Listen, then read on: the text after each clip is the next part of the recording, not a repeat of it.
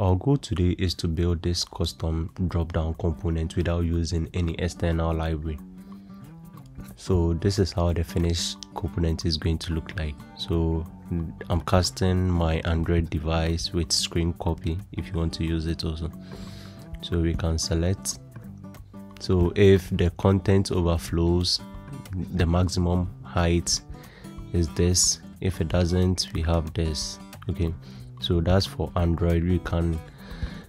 Let's try for iOS. We can select this, then when it's open we can click outside of it to close. You can select. That's for smaller screen iOS.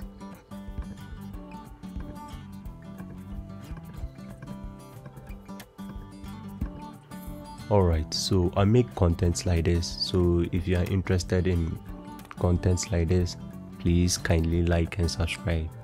Let's try some code. This is what we will be starting with. So I'm using expo because it's easier to set up and then get it up and running. Alright, so I'll start to code, and when I need to talk, I'm going to talk. So just tag along and let's build this.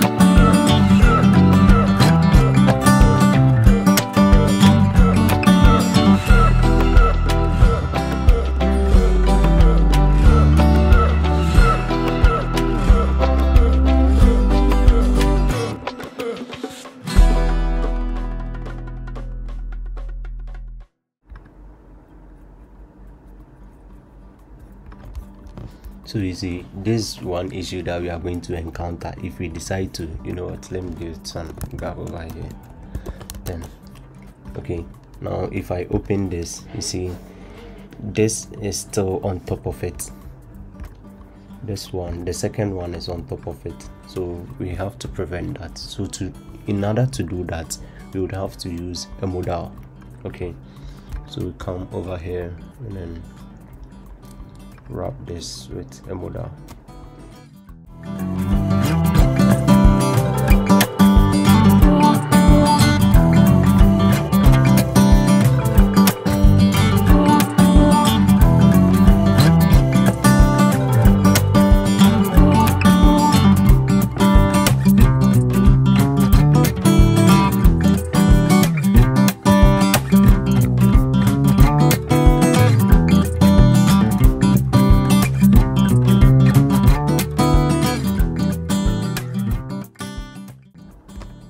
Okay, so now it works. So our next issue or problem we would have to solve is to position it right beneath the component on which it was triggered. Like we need to anchor it like how a normal drop down works. Okay, so to do that we would have to create a ref and then measure its position and then use it to manage the top offset. So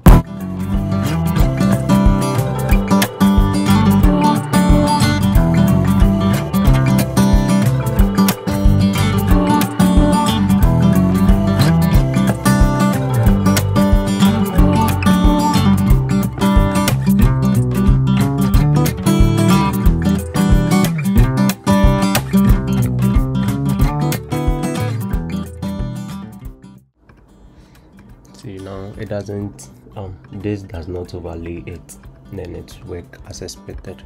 So let me see on Android. So on Android it does not work well. Let me bring the Android screen right here.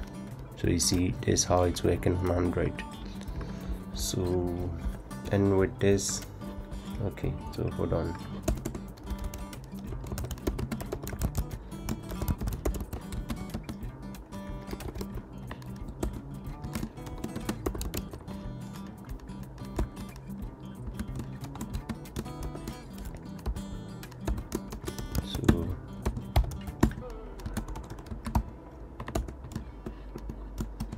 Android looks a bit higher, so let's subtract 32. On iOS let's add 3 and then use final value.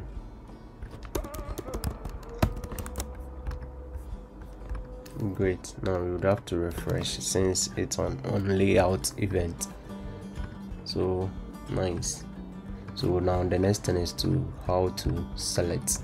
Alright, so that's for iOS. Where's my Android device? Android, where are you? Okay, great. Now it looks good on Android also. So now select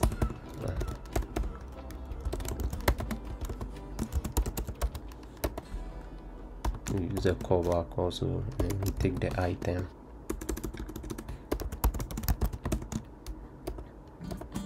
You get the item,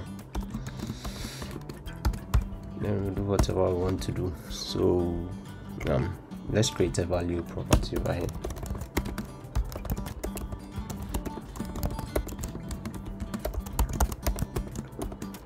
It's going to be a string.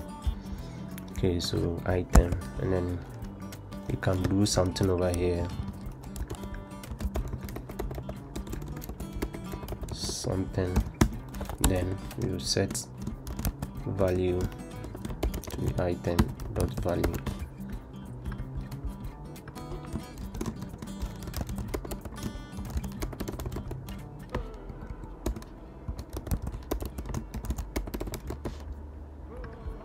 Label. So, and then after that we will set expanded to false. Alright, now let's come over here and then add the onPress to this. Select.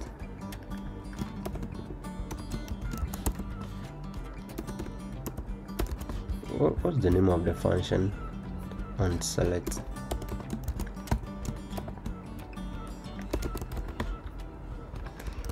Alright, so React Native. Okay, so now time to use it. So over here,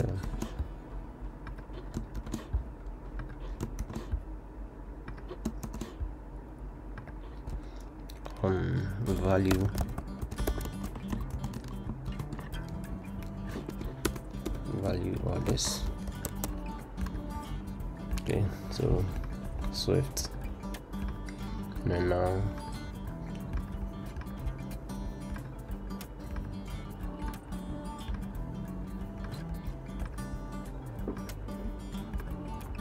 okay, great. Now let's make this component reusable. So let's write some props for it. So interface modal props. Wait, is it a modal?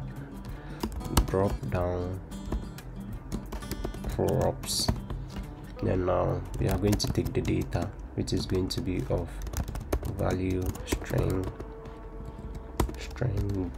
label string, and then on change handler. So let's say on change is going to have item, and then maybe void. Okay, and item is going to be the same as this. Don't do this, mostly creates yeah, you know what,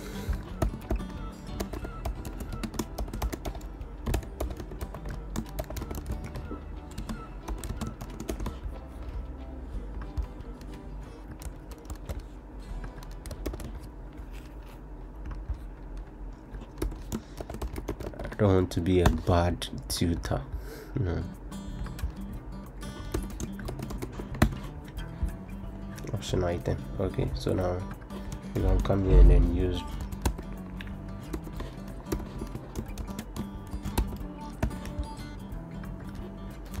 I have the data, I have the unchange.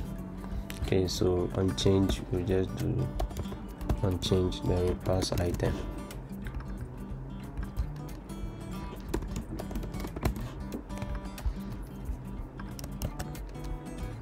So, and then you should have a placeholder.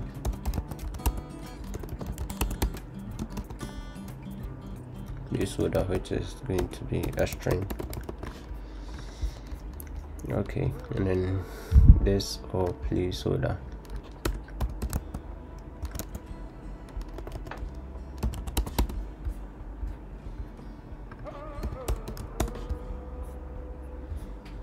And then what else do we need to do? Okay, data.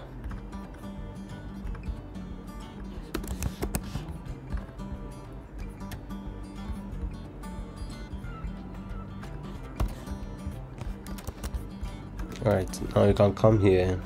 So I have some countries array that I did over here, so let's use that. So you come over here, but first, you know, the structure, it doesn't meet what you are using, so I'll format that. So formatted countries will be equal to countries C for country, and then we are going to return value C dot value, and then you know what, C dot label, and then label going to be C dot,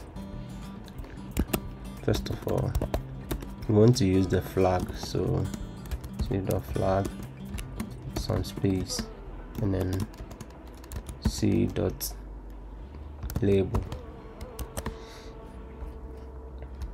Okay, now let's pass data is formatted data, formatted countries on change. Let's just log it, so let's do console.log, and then placeholder, select country. Okay, now we just have to refresh.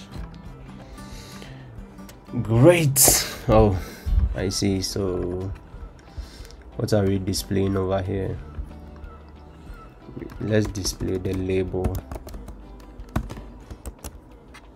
Great. Finland. Okay, so we come over here, we want to display the flag also, so let's do item dot label. Great, so this looks good. So now we can reuse our drop down. So instead of this, we just do so value cat, and then label gato. I'm using gato, but I can't speak Spanish. Anyway, value dog is perro, right? No, perro, I don't know what's perro. And value, what's other thing, you know what, snake. Use, yeah, Python label.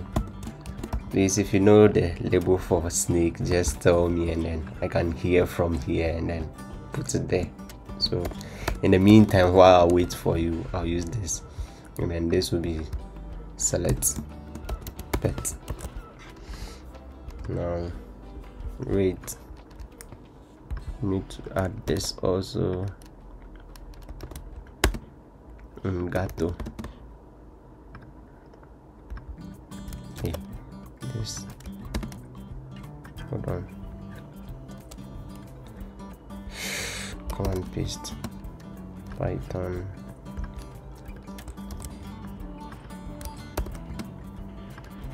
I have Google, why don't I search?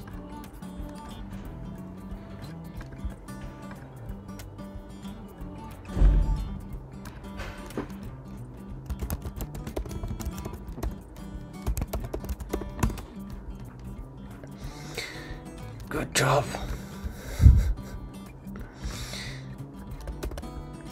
Is it serpent? It's going to be Una.